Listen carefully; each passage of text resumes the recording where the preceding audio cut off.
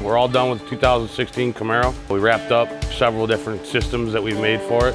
Yeah, we have headers to factory, and then we have headers to Performance Connect, which would be headers to our exhaust. The catback, it'll utilize the two-bolt flange on one side, vacuum seal clamp on the other side. So we have an axle back, which is just mufflers. We manual bend all of our own 304 stainless steel tubing. You have no buckling with the manual bending. You have nice smooth flow. Everything's TIG welded.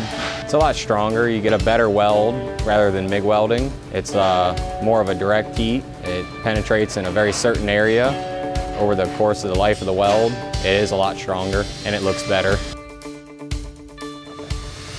We have a lifetime warranty on all of our headers and exhausts. Over time, a steel header would rust and basically fall apart.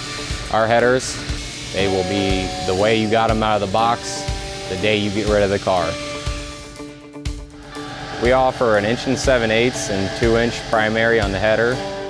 If you're going crazy with the car, you would want the 2".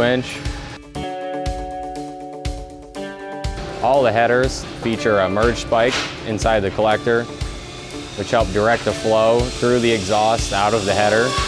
Have port match 3/8" stainless steel flanges. General Motors put an active fuel management valve in.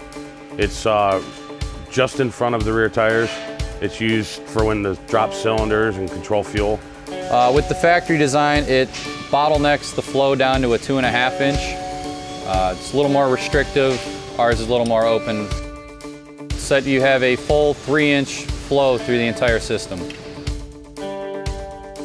You can opt for the valve or you can opt for a delete system.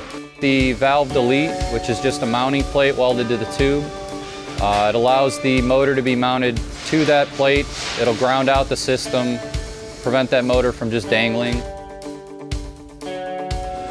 So our focus here was giving options. We wanted to give the customer the chance to upgrade their MPP exhaust or their standard exhaust. On the 2016 Camaro, when you purchase the vehicle, GM has created a dual-mode performance exhaust. It's a 4-tip setup. But we didn't want to leave the MPP guys out. We wanted to give them options as well. So when they get in their Camaro and they want to change it from mild to wild, they have the option on our exhaust system. We also utilize the same valve that we use for the active fuel management. It'll put it on the muffler and basically it'll act as a cutout. In either system, it's an S-tube muffler.